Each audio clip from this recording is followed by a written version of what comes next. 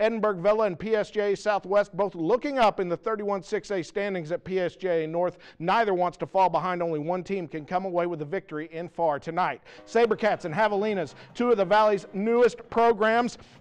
Nate Garcia is the Sabercats quarterback. He's got the fade route, and he's going to Marco Santos, who comes up with a sweet catch in the end zone right there. And just like that, it's 7-0 Edinburg Vela. This is not a repeat. This is not a replay. Once again, this is Nate Garcia hooking up with Marco Santos, this time on the other side of the field. He takes it in for the score, and Edinburg Vela gets the win tonight at PSJA Southwest, 52-6, the final score.